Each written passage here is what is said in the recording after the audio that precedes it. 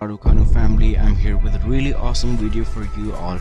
Make sure you watch the video till the end and give this video a thumbs up. So without any further ado, let's get into it.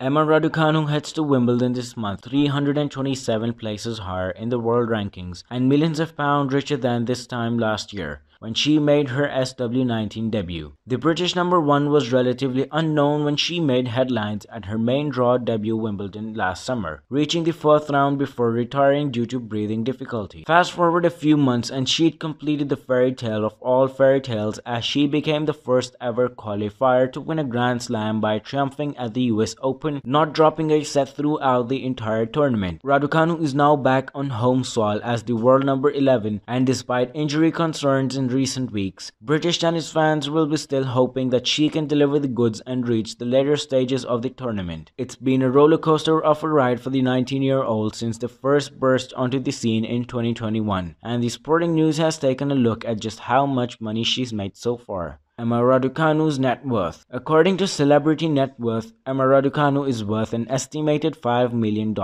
considering this time last year she was sitting her A-level exams. It's been quite the lifestyle change for the British teenager, as Raducanu has not been short of companies looking to strike up endorsement deals. She is currently sponsored by Nike, while her rackets are sponsored by Wilson. Outside of tennis, Raducanu is a brand ambassador for Dior and Tiffany & Co., as well as for British Airways, Vodafone, Evian, and most recently Porsche. Emma Raducanu's career earnings. To date, as per the WTA, Raducanu has made $3.29 million in career rankings. A large proportion of that came as a result of her US Open triumph, where she pocketed a cool $2.5 million after beating Leylah Fernandez in the final. Speaking after her win in New York, Raducanu revealed her prize money would go towards helping her continue to compete on the WTA tour. "I will just leave that to my parents, they can take that from me. I haven't gone shopping yet," she said.